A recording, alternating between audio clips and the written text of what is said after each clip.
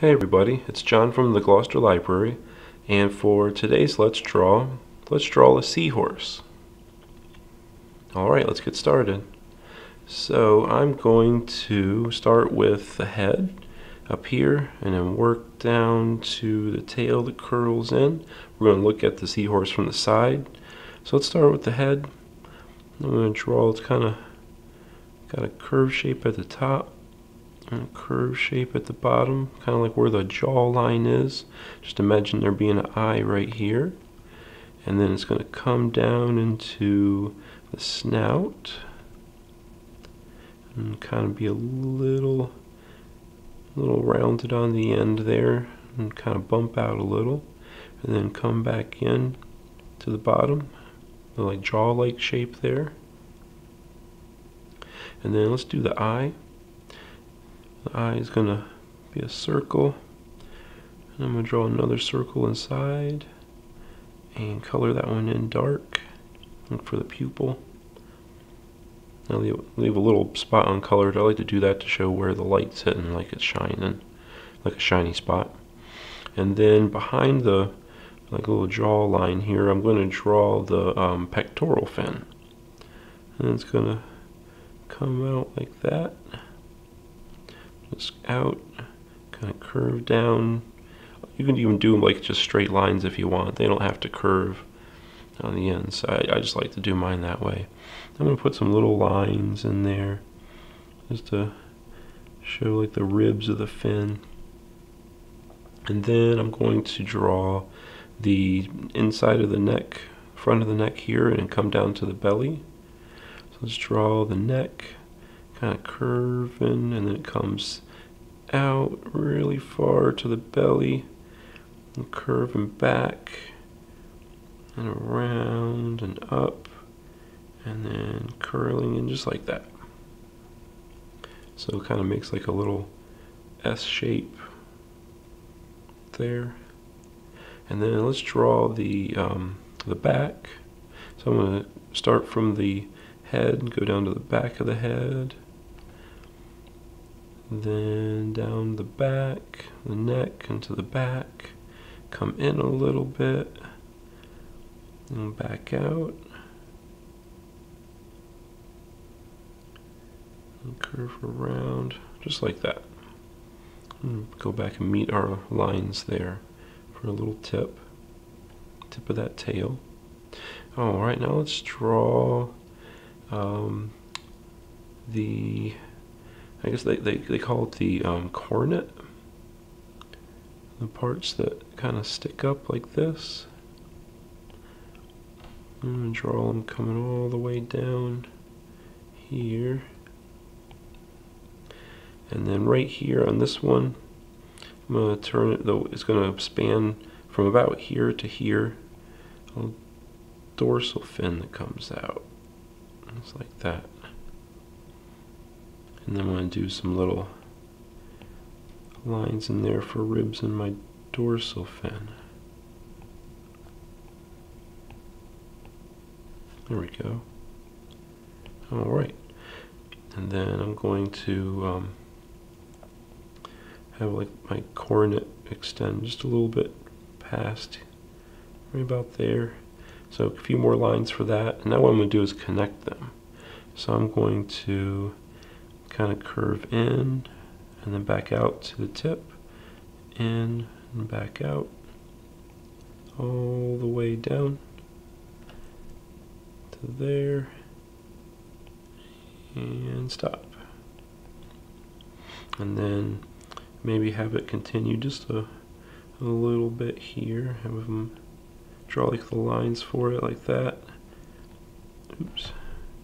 And then have it kind of curve in, just for some little ones. You can actually have them come all the way down if you want. That's okay.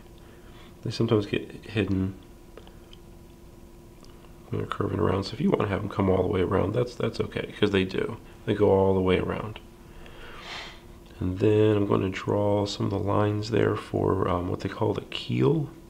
A little design there on the belly and throughout the shape of our seahorse. So just as little guides, I'm going to lightly draw a line that follows down our seahorse like that, and then another one that follows that way down the back and goes all the way through to the tail, end of the tail. And then I'm going to do little lines like this, almost like it looks like webbing, but it's really just the shape where these little parts stick up in the keel. And like that.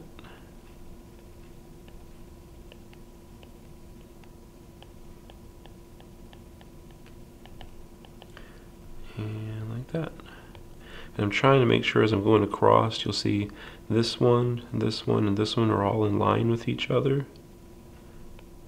See? So I'm trying to do that with all of them.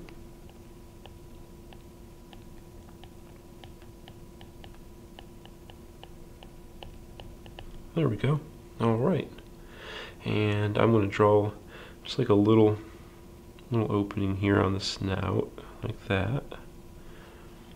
Looks like a little curved shape, and I kind of did another little curve inside and filled it in just to make it look like an opening there. All right, and let's see, I think that's going to be our seahorse. I think we're done. Let's just add some color. I want to make my seahorse kind of like an orange color.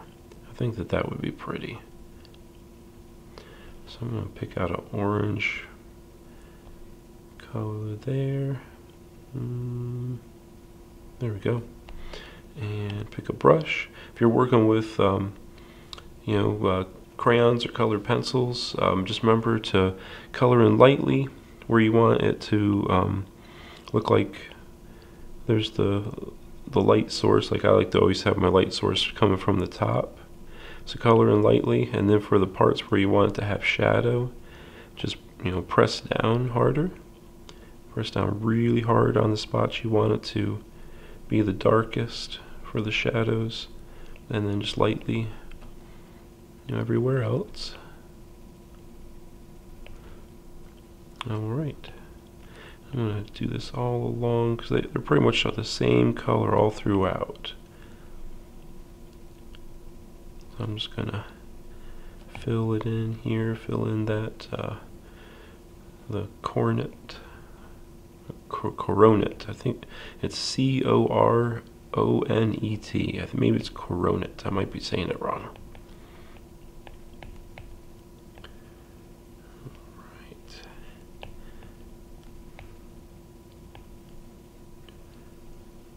Make that bigger.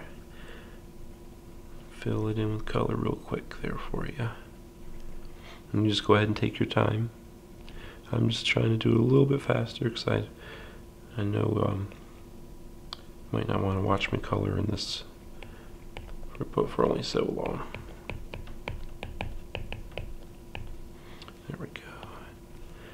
And color in my little pectoral fin, my little dorsal fin. There we go. Alright, that's pretty good for colors. Now I'm going to go back in and kind of blend them a little bit. When you're doing this with colored pencils or crayons, you have to do this as you're going along. You get coloring lightly and then darker, and try to blend it as best you can. It works a little bit differently on this particular painting tool I'm using on my iPad. So I can't quite do the same as I would with real tools like colored pencils, and that's okay. Everything's got their advantages and disadvantages.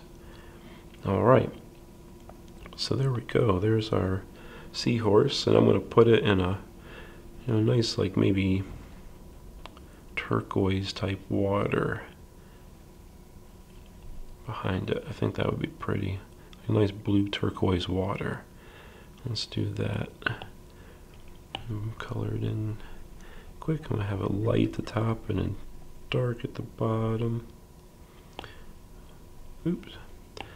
Light at the top and then dark at the bottom.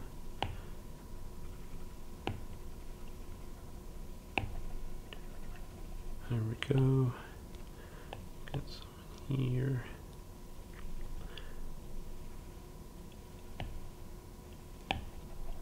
Alright, and then I'm going to go in and kind of smudge it and blend it in a little bit, like we did with the color on the Seahorse.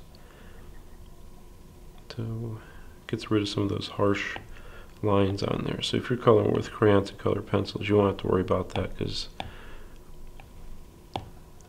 you can do that pretty good with those tools as you go along. Alright, there we go. There's our Seahorse. Alright, I hope you enjoyed today's Let's Draw, and I hope to see you next time.